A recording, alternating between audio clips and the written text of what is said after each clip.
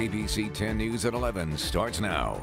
Concern spreading among students and parents after a threat at High Tech High. School leaders say San Diego police are now looking into the comments made online.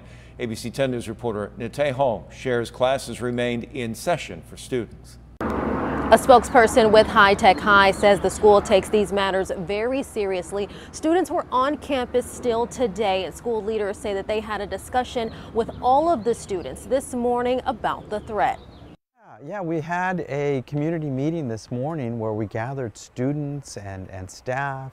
We updated them with the latest information that we had. We had a number of folks on hand to help, alleviate or answer to the best that we could any questions or concerns that may have come up.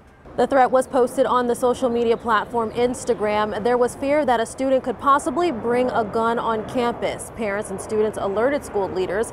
This memo was sent out to parents early Thursday morning, letting them know the school reached out to San Diego police.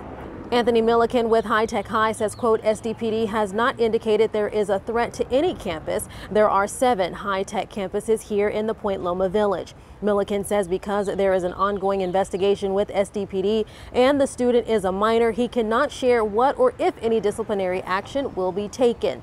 School leaders want to thank all of the parents and students who alerted them about the post. They are also reminding students that there is a wellness center on campus that they can reach out to if they need any support.